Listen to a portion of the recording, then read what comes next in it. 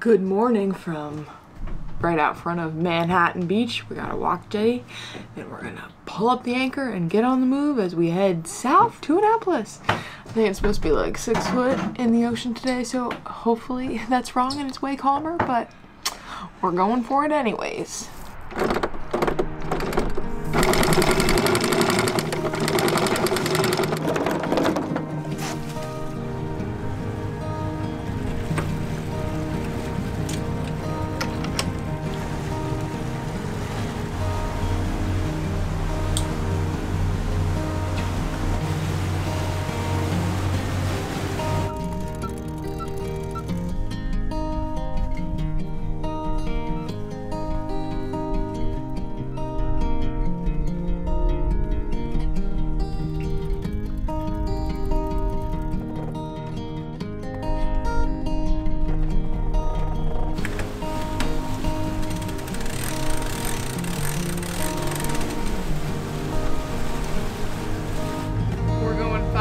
With breakfast today.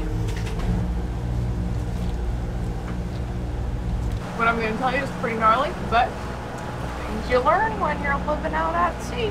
If there's the slightest chance you could get seasick and be throwing up, whatever you eat that day, make sure you chew it real good, because if not, it hurts worse coming back up. Small chunks are way less painful. I wish I didn't know that, but I do. So now you do too.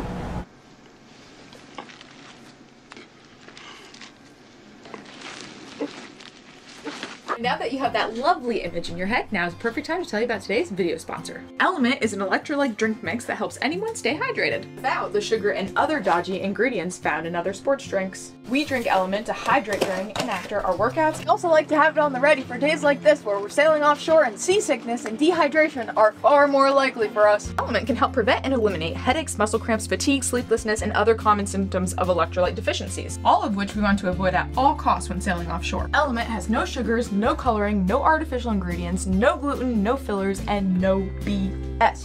Now, LMNT is offering you a free sample pack with any order. That's 8 single-serving packets free with any LMNT order, which is a great way to try out all 8 flavors. You can get yours at drinklmnt.com/Tula. That's DRINKLMNT.com/Tula. Thank you guys so much for watching, and cross your fingers it's calm for us. Okay, what are our forecasted conditions? So we're just heading out of, I think it's called Breezy Point Inlet right now. This is Breezy Point. This is all like the Rockaways over here, which I've never been here before. I've surfed in Long Beach a bunch, but never out to the Rockaways. Apparently they get some good surf. Anyway, this morning's supposed to be incredible surf, like 5 foot, light offshore winds. I meant sailing conditions. I know. So we should have dead downwind sailing conditions, hopefully around 15 knots and kind of lightening up throughout the day. But we're supposed to have a 6 foot swell, 5 to 6 foot swell at like a 9-second interval. So not the longest, which would make it more comfortable, but not the shortest either, which would make it more uncomfortable. So I think it's gonna be all right. I think with this light wind and a 9-second period swell, I think it'll be not too bad. We got a little bit of a late start this morning, so I have a feeling we're just gonna be coming into Barnegat as long as the inlet looks safe to transit. We learned on our way up here the correct route to go into the inlet and out of the inlet. So we'll probably do some research on the way and see if we can get in there. Otherwise, it's to Atlantic City, and we'll just pull in after dark. That's a big, safe inlet. Or we just stay offshore overnight. Head straight to Cape May, so we'll see. You know what I just realized? What? Every single mile we travel puts us closer and closer to the Bahamas. We're heading to the blue water.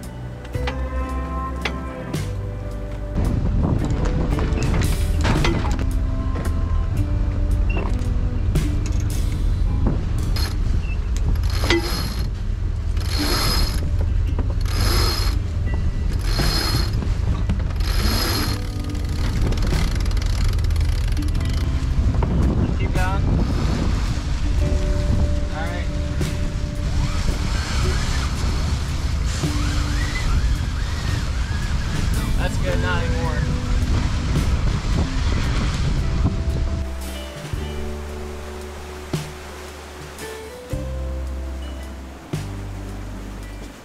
So we have New Jersey shoreline right there, and we're trying to go right along the shoreline, and the wind is right along the shoreline. So we are sailing as close to dead downwind, not as possible, but as we want to. So our dead downwind is 180 degrees, we're sailing at 175 degrees to the true wind. Just about dead downwind. A few different ways we could be doing that. One is to just have the main down and just fully be flying the spinnaker, and that'd be fine, but I wanted to see if we could leave the main up and just maximize the sail area we have up. So we do have full main up right now and the spinnaker. It's an asymmetric spinnaker, so normally we'd be flying it where the tack, the front corner of the spinnaker, is right off the bowsprit there, but I kind of pulled it out and now we're flying the tack off the windward hull. So that way, when the wind is coming from behind us, it can hit the mainsail, and we're pulling the spinnaker out this way away from the shadow of the mainsail as far as we can to try to keep it full and keep it full of wind and just keep moving as deep downwind as we can. So far it's working really well, especially with this swell that we have. Again, not a huge swell. I'm really happy with it. We're angling, we're kind of like towards the shore slightly, away from the shore slightly, so hopefully our average is side shore. Otherwise we might have to jibe. It's like just 10 degrees that way, and that'd be just fine. But we'll just wait till we get a little bit closer, see what the wind does. The wind might shift a little and pull us away from shore a little, so we'll see. So here's the tack of the sail. Here's the normal tack line. This is normally right above the bowsprit there. But what we did was tied on another tack line and ran it through this like low friction snatch block all the way back to a winch, pulled the tack over. Now we're on this big heavy duty cleat, but it's kind of far back, so the line is getting pulled up against this stanchion structure, and I don't want there to be pressure on there. So we rigged this other little barber hauler thing to kind of pull the original tack line down to take away that upward force on the stanchion. So it might be touching just a little bit, but there's no force on it whatsoever. Working pretty good so far.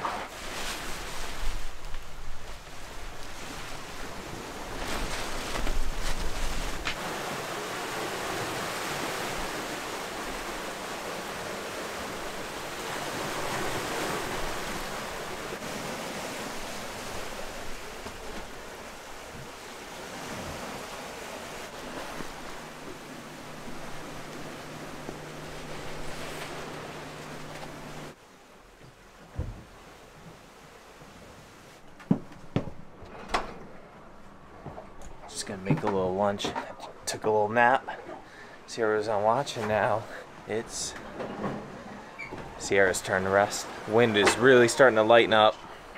We're only going like 3.5 knots boat speed, 8, 9 knots of wind, and we're going dead downwind with it. So real hard to keep the speed up. So if it gets any lighter or more uncomfortable, we're just gonna pull the spinnaker down and motor. Probably be motoring for the rest of the day. Got a good amount of sailing in though.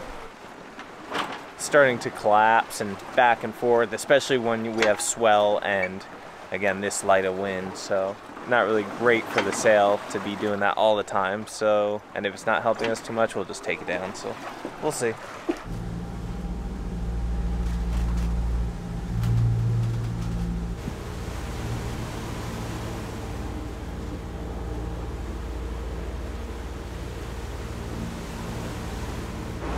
It is gorgeous out. So calm. Sun is just about to go down. And all the colors are just so pretty. How's it going? Good. Had to turn the motor on. Wind completely died.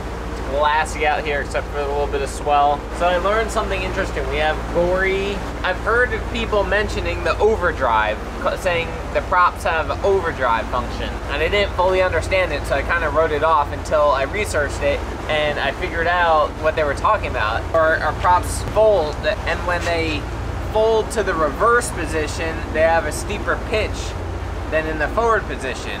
And if you go from reverse quickly to forward, then you're at this higher pitch and you can get a lot more thrust out of a lower RPM or out of the same RPM than you would if they were feathered in the normal forward position. And as long as you don't need to like be powering through with high revs in like nasty conditions and stuff, it can be really efficient. And sure enough, like I've used it for a bit and all day today, we're on one engine doing 6.5 knots at like 2,500 RPMs, a little less, 2,400 RPMs. Really efficient. Like we're going whole speed, or what I kind of call whole speed on this boat on one engine, like easily.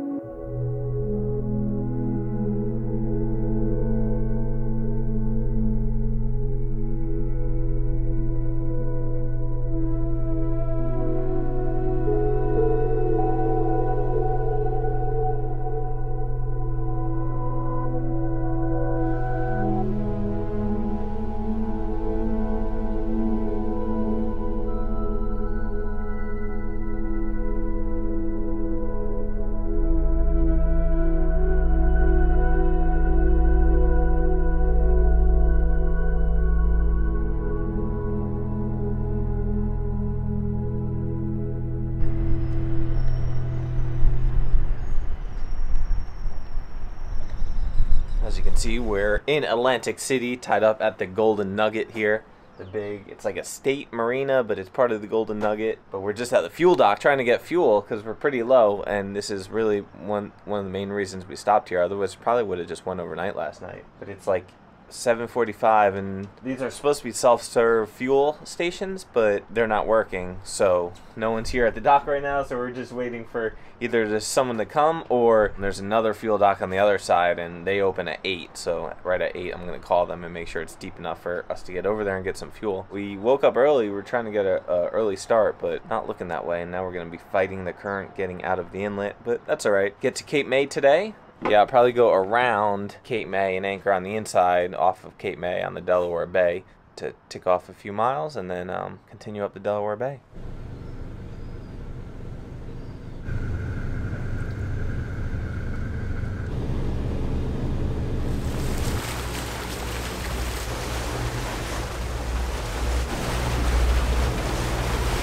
Just heading out of Atlantic City Inlet, or Absecon Inlet, whatever they call it. Conditions look beautiful. Maybe side offshore winds. Swell looked like it definitely died down a bit. We got this monster dredge and 2 tugs right in front of us, just motoring out in front of us, so I'm gonna have to give them some room right now. Whew.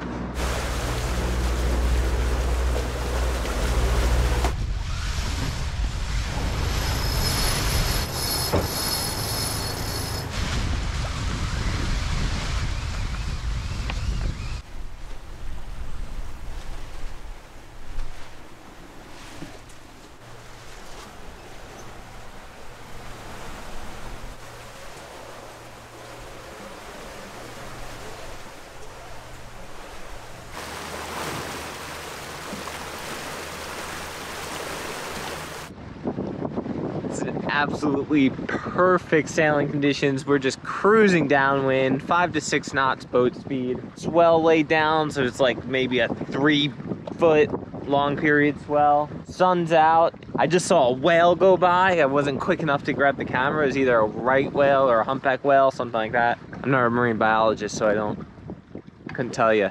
I don't know if it was divine intervention or the kinship of all living things, but I tell you, Jerry, at that moment, I was a marine biologist. Wind is starting to shift from side shore to a little more onshore, so side onshore. So we're gonna jibe, because it's we're sailing as deep as we can, but we're going too much into the shore. So we'll jibe and we'll keep going along the shore straight towards Cape May.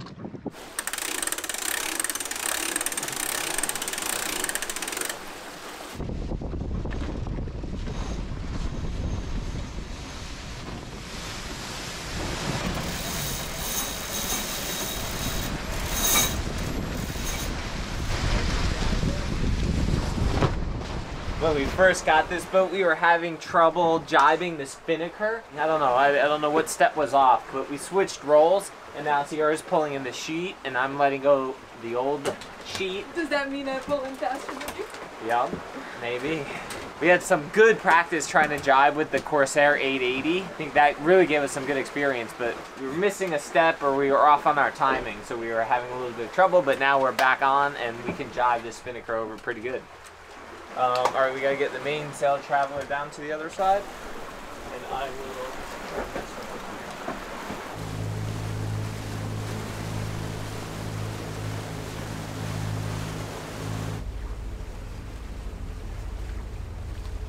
So the first time I've ever been to Cape May was back in like, I don't know, 2010, 9, 10, something like that. For those of you guys who've been watching for a long time know that I was an ocean lifeguard for 13 summers on Fire Island on Long Island. Our organization was relatively small compared to other lifeguard organizations around the country, and we were just getting into doing lifeguard tournaments, and you can compete against other lifeguard organizations like doing like swimming and paddling and running events, rescue events. One year they had the lifeguard nationals down here in Cape May. We carpooled with all our guys who we lifeguarded with who did the tournaments, and we came down here for a long weekend to do the nationals. It was so cool seeing like some of these big lifeguard organizations like from Los Angeles and these lifeguard organizations in New Jersey. What? Dolphin. I'm telling them about the first time I have ever been to Cape May for a lifeguard tournament. I thought it was the coolest thing in the world because you see these big lifeguard organizations and they have these dory rowboats and surf skis, which are like long racing kayaks. They were so good at everything, like the rescue events, the swimming events, and then my favorite, which is like the board and watercraft stuff. So it was so cool to just see that and be around it, be introduced to it. I got a surf ski shortly after that, so I had some fun with that for a few years. I always did the paddleboard events, like the prone rescue board events and the distance running events. So right on this beach right here, it was like a 2-mile run. So every time we come through Cape May, I think of the first time I was ever here during that whole event, which was really, really neat. Wind completely died, so we had to turn the engine on. Unfortunately, so the current rips here. We're going to the Delaware Bay right now from the Atlantic Ocean, and the current rips in and out of here. And right now we're on the tail end of the outgoing current, so we're going against the current, which is not good and not something we try to do, but it's the tail end of it and it's not that strong, probably a knot right now. As we go up the Delaware Bay, we're gonna time the current so that we have it with us and then with us through the C&D Canal and then over into the Chesapeake Bay. There's a canal that goes through Cape May as well. Sometimes we pull into Cape May and we anchor there and you get in on the ocean side, and there's a canal that comes out on the Delaware Bay side. But on this boat with our mast, we can't get under. It's either power lines or a bridge or something, so we can't go through that canal.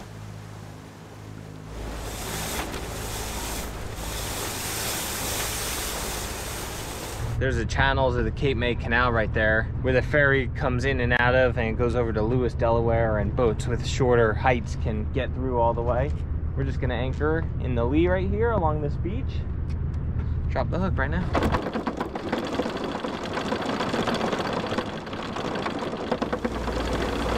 Egg sandwich, 2 eggs.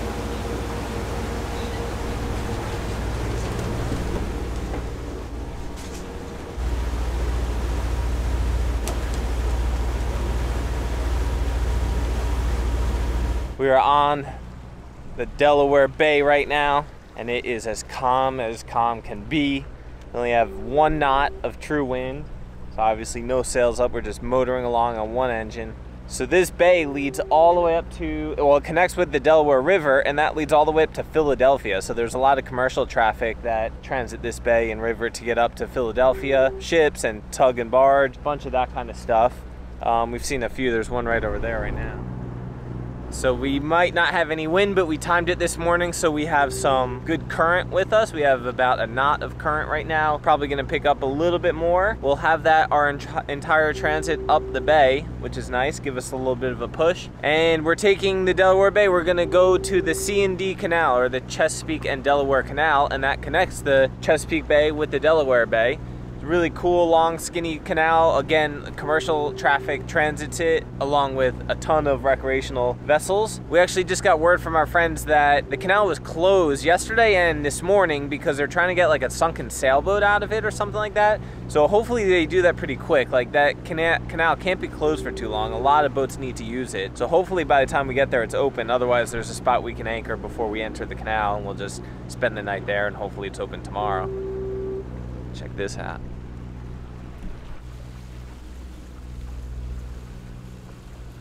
I've known it for a while, but I read an article popped up the other day about how this year the government put up more lighthouses than ever before on the government auctions, and you can buy them from, like, they give away a whole bunch for like nonprofits and educational, but then they also auction off a bunch for you to actually own. How cool would it be to own that and like rent it out as an Airbnb, like the experience of living in a lighthouse, you know? I saw one that was going for like $80,000, but there wasn't like living quarters, it was literally just the lighthouse. And then some of them, it's the lighthouse with the lighthouse keepers, like quarters, and then more quarters, so it's like a whole like kind of lighthouse plantation, and those were going for like a couple million. But how cool!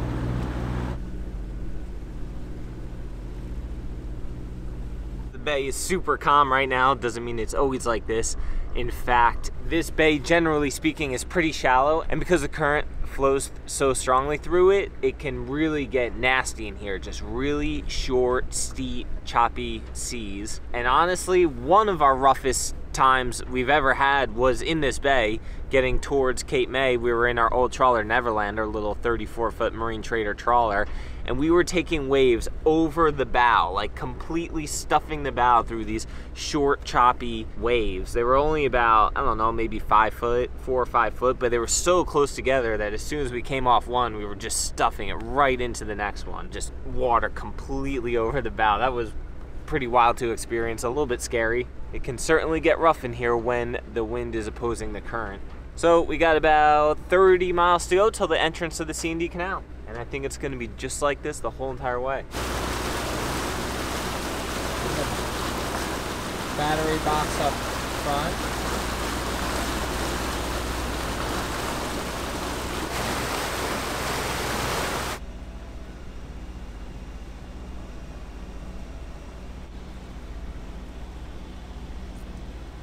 So obviously the canal is back open again. They must have gotten that sunken sailboat out. We were able to enter no problem. You can see the canal is pretty skinny, especially for having big ships and barges come through here. And that's something we have to watch out for. If there is a big ship or barge coming, passing us that way, or even with us, we have to make sure that because we are much more maneuverable and a smaller boat and a pleasure boat, we have to move over to the side and give them plenty of room to pass. It's like 10 or 15 miles where it comes out to the Chesapeake Bay. Because it's so narrow and there's big ships and barges that come through here, they have the right of way because they're restricted in their ability to maneuver. So if we do see a big ship or a barge or tug or whatever, a big commercial vessel coming through, we have to give them plenty of room. We just got to kind of pull over to the side as close as we can without putting our boat at risk of running aground or running into the rocks or whatever. And it's like 10 or 15 miles to the other side where it comes out into the Chesapeake Bay.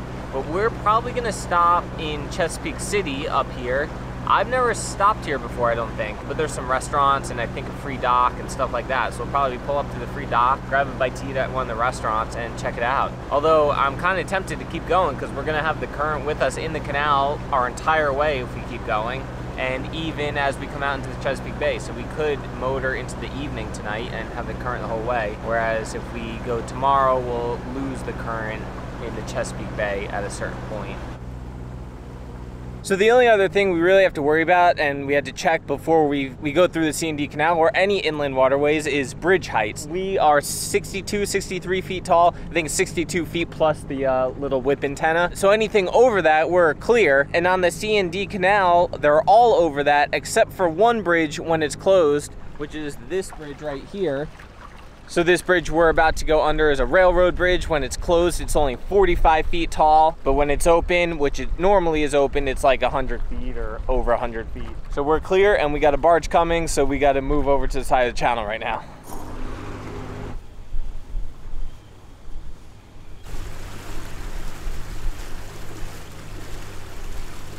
So all this fun stuff is happening right in the same place. Fully pass under the railroad bridge, no problem. It is closed when the train is going by, or right before, or right after it's going by, but normally it's open. We got this barge coming this way, and then we were hearing a pan-pan call on the VHF. So a pan-pan call, for those of you guys who don't know, hold on. So on VHF, there's like 3 like warning. There's sécurité, or some people say security, like a caution call. That happens a lot when like a big ship is like entering, say, the C&D Canal or like a harbor. They'll do a sécurité warning. They'll just let everyone on the radio know that they're coming in. Hey, watch out for us, whatever. That's like not an emergency, just heads up. And then a pan-pan is like kind of not quite an emergency.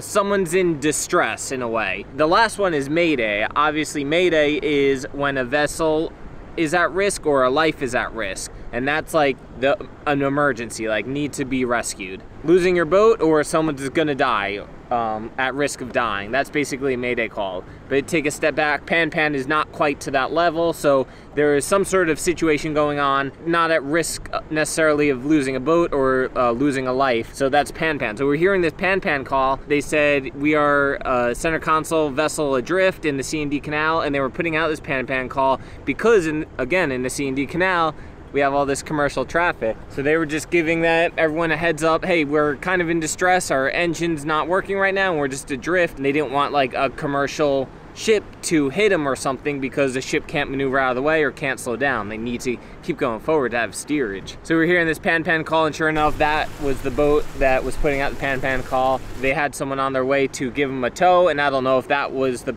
person who was on their way to give them a tow, or if it was just someone along the way who decided they would help out and give them a tow. Pretty exciting stuff. Where are we?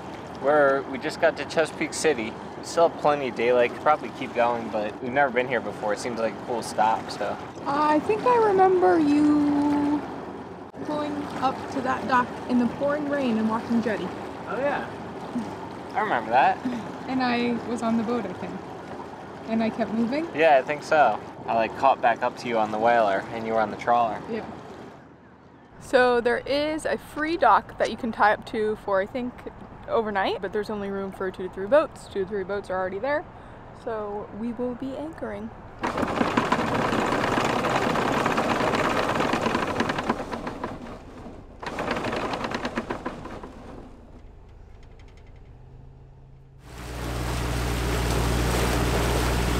Okay, we did a quick stop in Chesapeake City last night. We woke up super early this morning, 5:30, to get on the way because that's when we have the crew out with us. But it is so foggy out right now and you really can't see anything. This is when we are praising the Lord that we have the AIS. Still don't have radar, but AIS is huge because at least we can see any big ship coming towards us, and there are a few. How you dealing in these no-see conditions? Good. Just keeping a lookout, and AIS, we got our VHF on, lights are on. The fog should lift soon. Like, you can feel the sun, it's getting stronger, it should be burning off.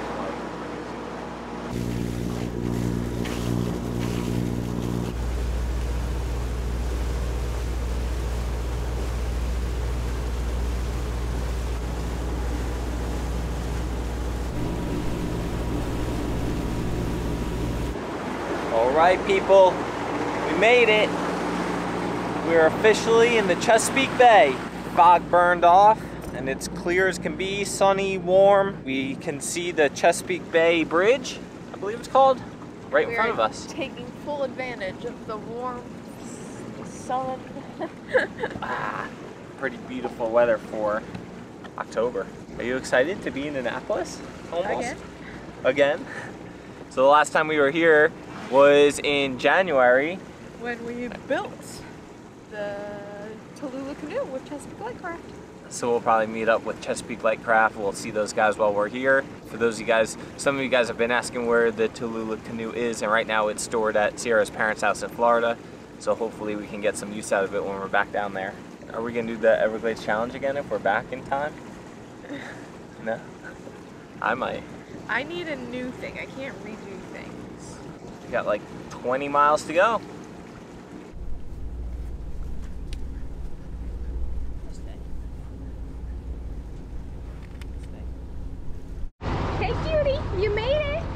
it to Annapolis again. We have arrived. Thank goodness. We had such good weather. Yeah, it was a little rainy. Yeah, it was a little foggy, but it was calm in the ocean, and that is all I care about. All I have to say is my goals of my existence are to be able to dock as good as Billy. How on earth does he do that? I was stressed just being on the boat, let alone being the one driving the boat as we were going in between all these fancy cats, in between all these pilings where you can't see the other side. He is so good at this. How does it feel to be one of the most skilled dockers in existence? I like to do things really well. That was not a disaster, but I would not call it really well. Are you kidding? I thought that was perfect. The boat touched the piling. That's not good. No good. Oh my gosh, you touched a piling when you had no room to even go forward. I mean, it's a really big slip. A big slip, but you had to get in it with no room going forward. Yeah, no. If you touch a piling with someone holding a fender there, because you gave them enough warning and time, that's acceptable, but I didn't do that, so. I just didn't have enough time. No, it wasn't your fault. I didn't anticipate it, so I give myself like a C-. I gave you an A++. You know what? It does feel so good. Like this, just getting here. We're here for the Annapolis Boat Show. We wanted to be at the Annapolis Boat Show to see all of you guys, and we needed to get the boat here because the boat is in the show as well. It's kind of a stress on us, just making sure we got here in time, making sure break anything, or just having a schedule in and of itself is stressful enough. So like this was a big thing on the schedule that we could not miss. We had to be here in time, and we're finally here. I think a lot of the stress is out of our hands, and hopefully moving forward, we really don't have much on the schedule after the boat show. We're gonna get a bunch of warranty stuff fixed on the boat, and then we are going to sail south to Florida and then to the Bahamas, kind of at our leisure in a way. Like the only thing on our schedule is to meet up with family during holidays, and that's it. We had so much fun at the boat show, and we want to thank everyone that came out and braved the cold and the rain to say hi to us. We loved hearing about your dreams, past adventures, and hearing that so many of you are setting out on your own endless summer. We got to put so many faces to names and catch up with old and new friends. Thanks for being on this wild ride with us. We couldn't do it without you.